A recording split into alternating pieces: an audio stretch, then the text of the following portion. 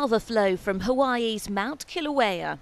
Once again, the volcano is threatening an all but abandoned subdivision of the Big Island.